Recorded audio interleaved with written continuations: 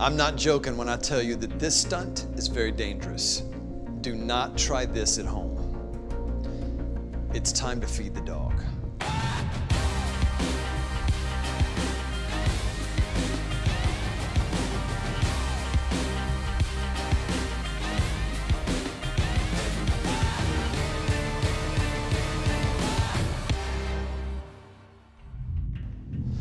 This one's gonna be a lot of fun because I have all of my friends with me. My wife, Ani, we have Sarah, we have Jason, and Steve. Jason, you have a balloon for me? Appreciate it. Steve, a needle. If I take a needle and run it through a balloon, it may have unexpected results. But what if I take an arrow and run it through a balloon? It'll probably look something like this. Jason, you got any scissors? Cut that string just a bit. More. I need the balloon to be even closer to my assistants. I'm talking dangerously close.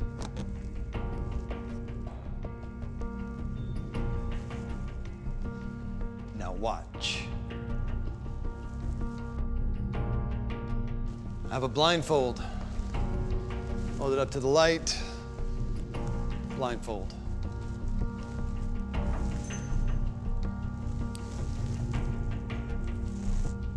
Bow. And an arrow.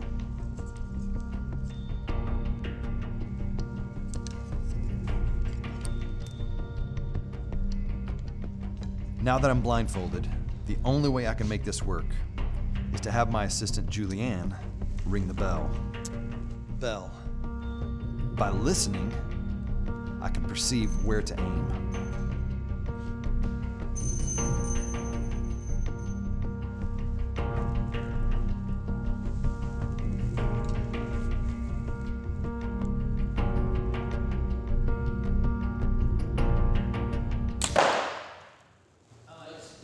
Missed. Now everybody in the room is wondering if this is gonna go well. If I miss, this could get ugly. Someone could truly get hurt. So now it's time for me to take all of my concentration and dial it in. I need focus. I'm talking laser beam focus.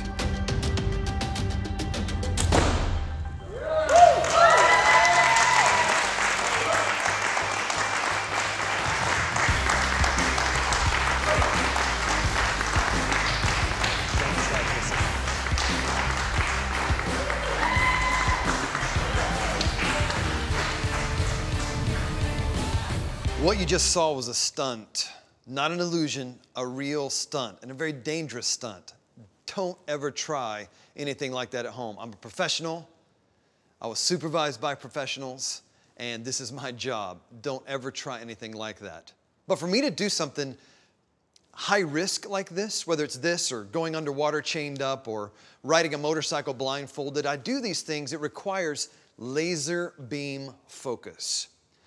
Every bit of my mind is focused on the task at hand. I cannot be distracted. It's very difficult, but I have a confession to make. I have ADD. When I was 12 years old, I was diagnosed with ADD, and it stands for... Break. Okay, so let's hold. Let's go in. Take two. I have a ADD. It stands for Attention Deficit. Take four. Take five. When I was 12 years old, I was diagnosed with attention. Take six. Take seven. Rock. Oh. Take 10. When I was 12 years old, I was diagnosed with attention deficit disorder, which means my brain gets kind of scattered. It's hard for me to focus. And when it comes to me focusing on Jesus, I've found one thing that really helps, and that's a thing called fasting. Fasting for me gives me laser beam focus. In a world where it's so fast-paced and so many things kind of drawing my attention, it's real easy for me when I am not eating to get focused on Jesus.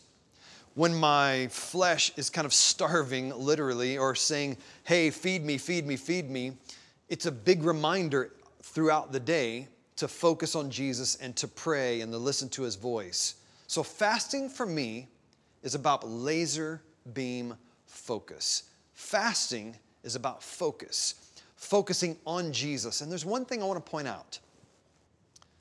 Fasting requires a plan. You don't do this in isolation. You talk to your leader, maybe it's a part of your community, but it's a discussion. Fasting is not for weight loss or to have a better body. That's not fasting at all. That might be a hunger strike or a terrible diet, but it's a terrible idea to do it that way. Fasting is a part of a spiritual discipline, and it requires planning. So you talk with your leader, with your parents, with your spiritual leader, discipler, whatever that is, to have a plan. Fasting requires planning. Jesus began his ministry with laser beam focus. How did that happen? He went into the desert for 40 days and fasted. During his fast, all focus on one task, and that was him starting his ministry, going all the way to the cross and the resurrection that followed. That was the focus. He illustrates or gives us an example of how we can focus, and it's by fasting, whether it's a short amount of time or maybe it's periodic time or maybe it's an extended fast if God's asking you to do that. But fasting is about focusing and hearing God's voice, pressing in. Your flesh will get angry at you, but you focus, you push in to God. Fasting is good for us. It's good for our spirit to feed on the Word of God. It's time to feed the dog. Fasting feeds your spirit. Fasting feeds the dog.